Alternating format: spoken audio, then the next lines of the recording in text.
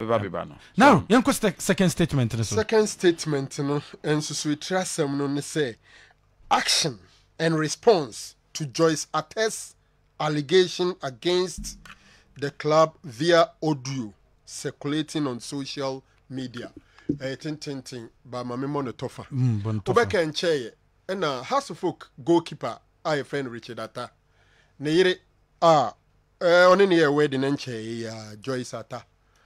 Oba bonten de betu dwa say ni kunu no da onya bi na nansen no enye modem mo asem ni wura obo modem pa o park so sene ni modem mo so ani no ade e wo soro nemom akie mpopo na eye ema ni kunu Richard Attah onya bi na nempo ebra ha se ba kumase na omo ba besi akan de ati asante kotoko no na nka ye ni wura o na ebeda go no afei akie mpopo enso sabre no no mabo madwene mu po se ompese Samuel adu yeyi nadi de senti omukoka kire Samuel adu se onhwe na uma mani wura Richard Attah na go no ena omusa ato aso bie mpo ni referee ni kodi nkomo se oma has players ni mienu red card se de be ya kotoko be she has na omanya kwan ayi Samuel adu adi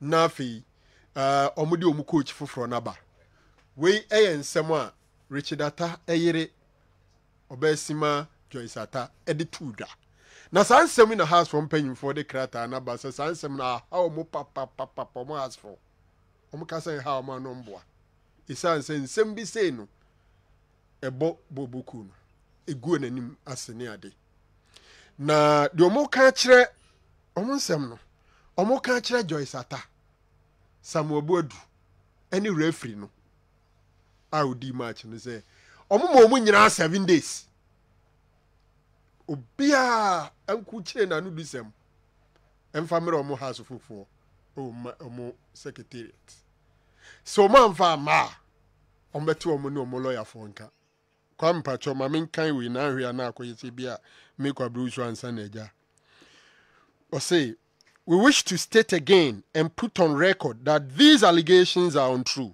Okay.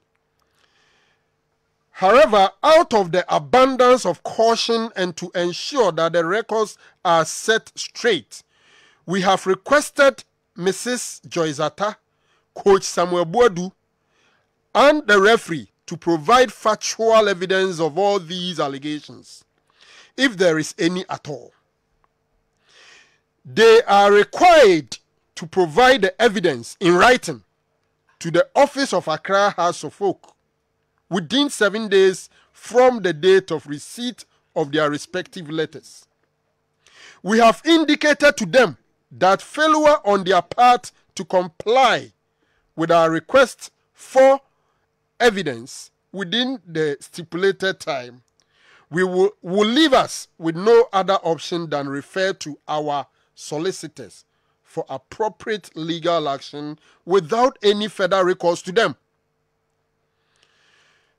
We wish to assure our fans, patrons, sympathizers, and all stakeholders that going forward, the club shall tackle and deal firmly with all behaviors and actions which seek to bring the name of the club into disrepute. Signed by management.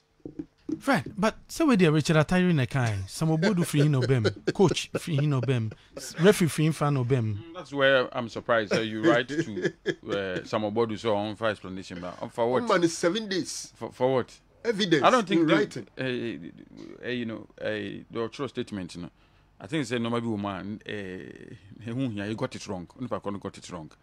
Because the management got it wrong. Let's say you didn't back on the try. But say obi do not join the management. Maybe management decided say to command say o man is here and I don't make court. No referee abem de Samuel Adu mu abem. A bit about management decisions so. Matthias you. I'm just so whoever wrote. Let's address the management. Management. And whoever says she ha na e fa adwena. Back on e kwa kotro. Ana wo tro one ma betu. So I'm saying say whoever wrote it got it wrong. Okay. That is the point. To boil down to one person. Whoever wrote it got it wrong. Because Some about do make hwe. One man ultimatum say 7 days on fa response mbra. And the be crocodile John ade na we. Referee make hwe. Girl na be kan sem so nya bibia oni girl no na ndili directly. Oh, really? But before most say they would issue ultimatum to the girl say so responding because this one is impugn on conform integrity.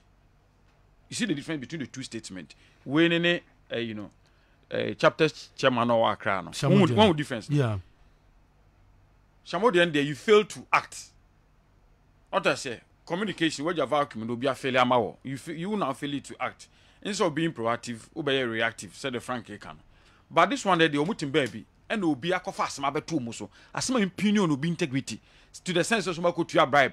I'm a referee, so all my players red card in normal. This matters, you can even be banned from football. Sure. Tell it, no me adwin say, we be catch you pa so omo prove on prove mrakwan bi abetumi ni pa kwa faso bi so de ne faso. Abet manos samobodu manos referee ni ho akeka ba bi odeka kwa no ehun hia. After all, get nya wo employee, but no kunu your employee. Get na no nya some information no. The easier point to be able to say na ni kunu na ka kire no. Nti wo bibia say o ma yi ni kunu na free camp. Wo bibia betumi ni kunu di adili. Se ga na nya de so ya. Ehun we ni betumi asotwe betumi akọ ni kwa be faza wo be ni kunu no e be bam because ni kunu no e na employee. Then again no. E can in some way we say no. But for you to bring in some bodu ne referee ni wan wan hu there. I don't understand them. I don't get it. How? Anantima say, "Ananse say be again na kasa na say some obodu ka kire me say." Tienie o. Na first some obodu kwa ka kire so obetima chon say some obodu. Eh say so obodu din. To obodu na obodu ka say me kan we kire no. Anantima say. Okay. Kofi, I think otherwise. I think that no, I'm saying sir, I'm just trying to me hear why they bring those names in. Referee ni din bem, one din bem. Did the lady speak to the referee? Did somebody speak to the lady? And answer saying, I think say whatever it is, legal action I'll take whatever must be directed towards Obano and Inukunu. Okay. At least. Oh no, at most Obano and Inukunu. But not obi or tin baby or joining one obi na bia or manufacture na sama kan as one yana sama oka. That one on that basis or the women not disagree. But the fact that they want the lady to prove baby or tear seminal and on fire and evidence in branded. I agree with them because it's impugn on integrity. I have some case here. A bit my how they can seek a legal redress against Obano to some extent be a nukunu. But now Unjindi say has more information as to how a woman casa no. And you tell na o me invite Sanko for some from statement embrano. You see, Kwame, actually is perfectly right. The target should be the lady for a start. Okay. But based on seminal market cano, any identity, you feel there we are investigating the issue in two krona or ye juma yenino, onko tenefi kakra, and also so mejitum.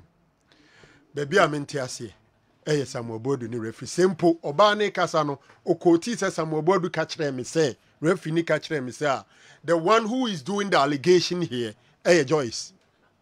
And it said Joyce now or decide say, obe prove ni claimer. That is when Joyce say kofana dance for the aba. Yam fan say Joyce Attah. E decide say nin sama o kan say nka Samuel Bodu de ni kunu ni wura and e koda go no. And now has directors mienu. E ka se mo mane nda. Has directors mienu no e kotua sika ana mo ni referee ni kokan say referee ni money players red card no. Say Rabani decide say nsɛm a waka no ɔpɛsɛ o substantiate ɔpɛsɛ o de ho adanse die ba ɔno na ɛbɛpa adanse afiri Samuel Bodu ɛne referee no ho. As we speak, the referee has not made any allegation. Samuel Bodu has not made any allegation. What has he got to prove? Eti minim se Samuel Bodu decided say on respondia the house for the bayano. I think it's too early for House of Oak to direct more anger towards the referee and Samuel Bodu. Unless Sebia they have Samuel Bodu on tape, they have the referee on tape. I be omudi nkomo e kyereze omo na akeka san sam ne dia. Well, by assistance now, I don't see why they'll be targeting them. Say, Oman for Mumuayama within 7 days, written response. Sometimes you can even persuade. Say, who dear Samna, because some are yaking, so a hasa, a near two. On funny say, Rabana gu any more sekeke. Oba funny say, I sam naba, semi ye took bear. Me funny say, I sam naba. A beer. Ne Rabana Samna all can no cre. E bia na directors bi o mi team ni mu a e yampa seno mo me pese ye pam sam obodu nto ma code to that extent. So if I'm investigating this issue, I want to find out whether there is truth in it. If there is truth in it, then there is a need say directors no ye pe kwa be do mo dey e be fa so. In the South Breno who investigate here, you don't order the referee and Sam Obodu to write. Right. Yɛmfa no nsuo na yɛnto adwumadi no sa Kessben 93.3 ɛna wasugu so a wotie no final whistle ɛna yɛde brɛ m nna no pe nana